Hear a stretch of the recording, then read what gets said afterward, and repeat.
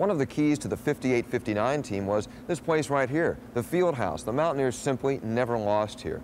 And Jay Jacobs pokes around a little bit and explores some of the ghosts and memories of the field house. As the line formed outside the field house and you entered in, the first person you saw, or persons, were ticket takers right here. And as you came through, gave your ticket, straight ahead were bleachers, and behind those bleachers was the Mountaineer Fieldhouse floor.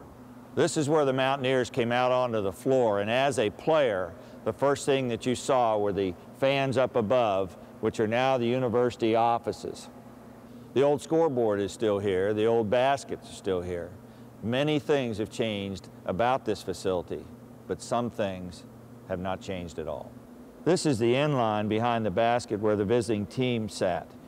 And up behind me was the rowdy West Virginia student section. And I could remember on many occasions where Doc Carlson would come in the University of Pittsburgh to protect himself, and he'd bring an umbrella to the bench. Having not been in this facility for over 25 years, this truly has brought back some fond memories. A wonderful place to watch Mountaineer basketball.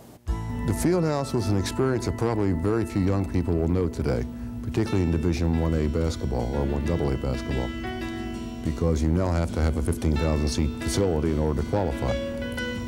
But it was, I don't think we knew any different. We were 18, 19, 20 years old. It was bigger than our high school gym, so that was a good deal. If it's bigger than high school, it's great. But the fans were there, they were on the floor, they were, you know, if you got out of bounds, you had to ask somebody to move their feet to bring it in.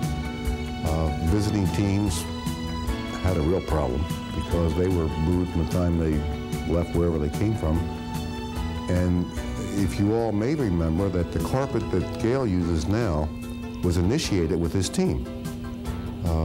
It's held up well, but that was the initiation of it. So if you picture that carpet rolling out with a nationally ranked team with 6,000 people packed into 4,000 square feet, then you can picture the atmosphere and the environment. I don't think you can find a place like that anymore. The closeness to the crowd and all the floor itself was probably one of the best floors I've ever played all of my life. I guess it was our den, you know, the place that we knew the best.